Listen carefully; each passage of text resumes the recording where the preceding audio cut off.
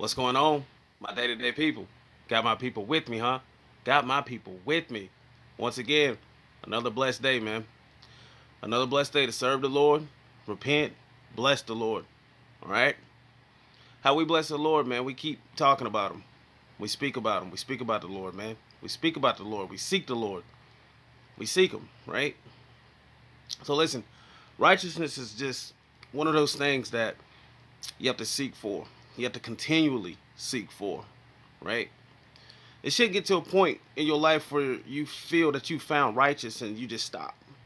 Like, oh, I found righteous. All right, I'm good. No, we continue to seek. We continue to grow. We continue to learn. Okay? We continue to move towards this path, man, that leads to the kingdom, man. We continue to do that. All right? It's a continual thing. So, what we're going to hit on is whenever people, like, something happens to you, not saying you as a viewer, but, something happens and people just automatically want to, oh, God, zap them, get them, take them away from here, right?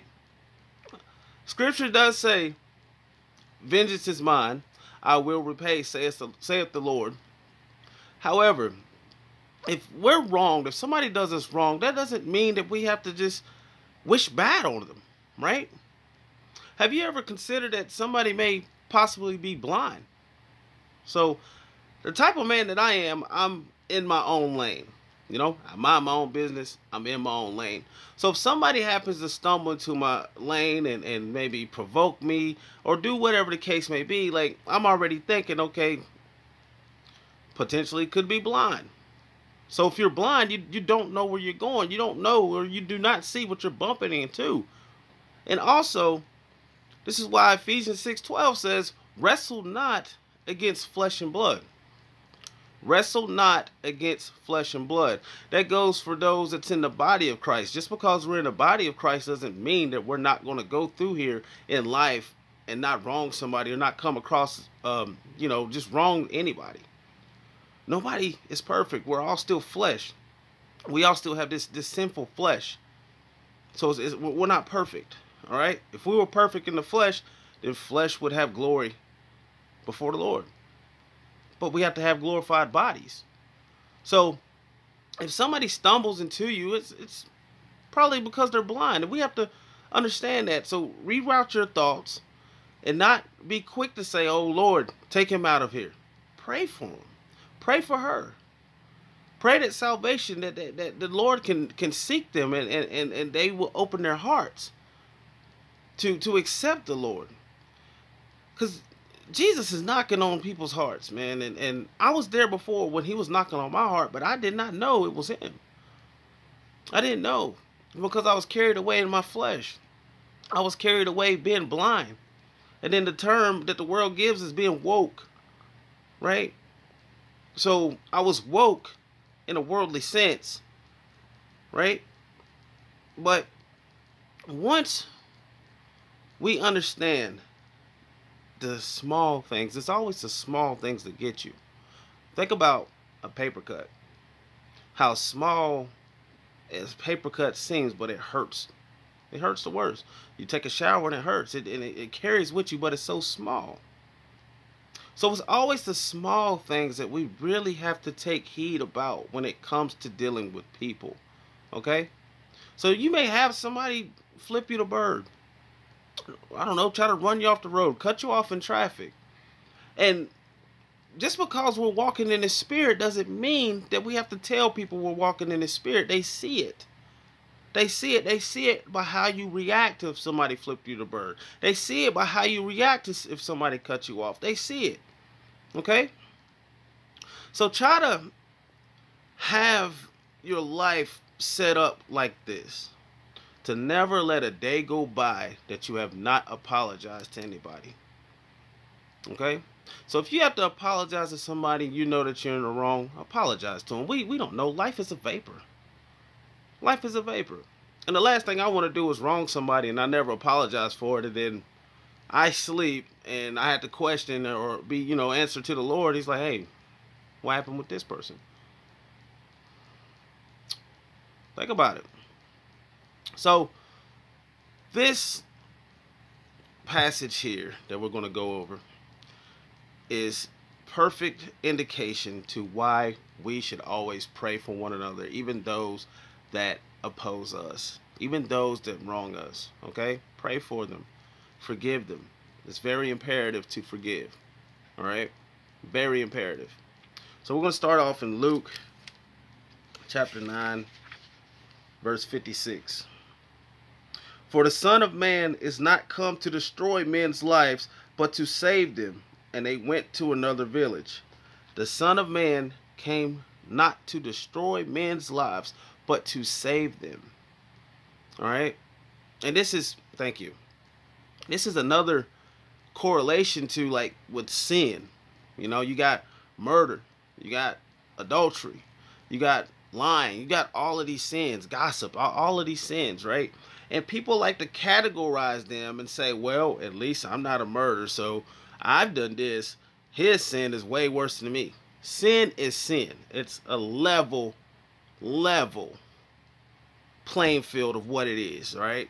It's all on the same line. Sin, sin, sin, sin. All on the same line. It's not like a graph chart where you got murder going up to the top, and then it comes down, and it goes down to gossip, and then it goes up to gluttony, and then it goes back up. No, it's all level. So we have to get away from that and thinking, okay, you know what, just because I did this and they did that, my sin is less than yours. No, sin is sin. Period. Sin is sin. So let's go to Luke chapter 18. We're going to go verse 10 through 4. So 2 men went up into the temple to pray. The one a Pharisee and the other a publican. A publican is also like a tax collector. 11. The Pharisee stood and prayed thus with himself, God, I thank thee that I am not as other men are, extortioners, unjust, adulterers, or even as this publican. I fast twice in the week. I give tithes of all that I possess. And the publican standing afar off would not lift up so much his eye into heaven, but smote upon his breast, saying, God, be merciful to me, a sinner. I tell you, this man went down to his house justified rather than the other. For everyone that exalts himself shall be abased, and he that humbles himself shall be exalted. We have to live a low life. Get it? Low life, right? We have to live a low life to go to the path of the high life. But it only starts with being low life on this earth. So if you're a high life, high and mighty, beating your chest, not like this brother here, but beating your chest in pride and not low, what's going to happen? The Lord's going to chop you down, man. He's going to bring you to your knees. We've seen that with Nebuchadnezzar, right? So we're all considered trees of righteousness, and what he did with Nebuchadnezzar was he chopped the tree down, but he left a stump. You can still grow something off a stump, right? A stump can still produce something. So he didn't uproot it. There's a difference between uprooting and leaving something down to a stump. It's all in your heart, my siblings. It's all in your heart. We have to live this low life. What do you say? The meek shall inherit the earth. We all know what pride is. And we all know who the father of pride is. The father of pride is the devil himself. So be low. Live a low life. Who cares? Who cares? Be humble. Right? All right, so back. Let's go to Proverbs. Let's hit some good old Proverbs. As I said, we're going to be all in Proverbs. So let's go to Proverbs chapter 22, verse 4. That's Proverbs chapter 22, verse 4. By humility and the fear of the Lord are riches and honor and life. So those riches is not a dollar bill. Those riches is not a gold chain. Those riches is not a pair of Jordan sneakers. Those riches are not things here on this earth. Those riches are what you are blessed with from the fear of the Lord. And what does the scripture say? By the fear of the Lord is the beginning of wisdom. So those riches are found in wisdom. And then we see that wisdom is compared to like rubies. So we see that anything that the Lord blesses you with spiritually, that's your riches. And then we are supposed to store that, right, We store that in heaven. We don't store treasures on this earth. Because what it say? A thief can come steal a dollar bill. A thief can come steal your Jordan shoes. A thief can come steal your car. A thief can run up in your house, right? But a thief can't run inside of your house, which is spiritual. A thief can't steal your wisdom from you. A thief can't steal anything from you that God blessed you with that is spiritual. But anything that is of the flesh, it can be taken. And you can also rob yourself. All praises. Let's go to Proverbs 3, verses 34. It's chapter 3, verses 34.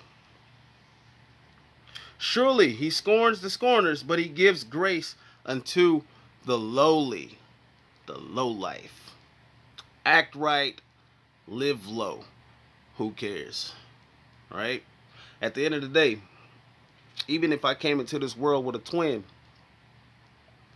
I do not have to answer my twin when it comes to judgment day. I have to answer the judge himself. So live a low life. Who cares? Who cares? Live a low life. Be humble. All right? Be humble. Let's go to Proverbs 11, chapter 2. When pride comes, then comes shame, but with the lowly is wisdom. Remember, the fear of the Lord is the beginning of wisdom.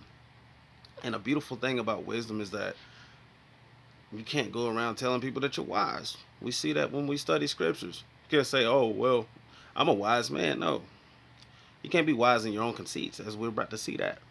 Because when you're wise in your own conceits, you become foolish. Right? That's what I love about this word, man. Because studying this word, I promise you, studying this word and applying this word to your life, it gives you a whole outlook in your mind and with your eyes. This is what Christ came to open. Christ came to open your mind and your eyes. All right? Let's not sleepwalk out here. Let's not walk around and with our eyes open, but we don't see. All praises. Let's go to Let's go to Romans. Let's go to Romans chapter 12. It's Romans chapter 12, verse 16. Be of the same mind, one toward another. Mind not high things, but condescend to men of low estate. Be not wise in your own conceits. Right? And then you may question, what's a high man? What's a high man? A high man is one of those, we heard this term before, holier than thou. They feel they don't sin. Right? We can't be a high man. We got to be low. Remain low.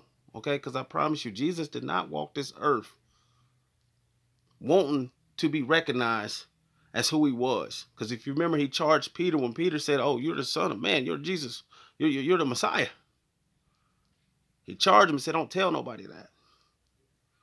Let's look at whenever Judas came, and how did he recognize? How did he initiate the fact that who he was targeting was going to be Jesus, so the council knew who he was talking about? It's not like Jesus was sitting out there decked out in some robe and you could just walk up and point him out and say, oh yeah, there he is. No, he blended in. He was low. He was low. So Judas had to come and give him a kiss, which indicated that that's who Jesus was. So it was not him coming and saying, up there he is. It's an easy find. Remain low. And we're going to finish this out with Proverbs chapter 29, verse 23. That's Proverbs chapter 29, verse 23.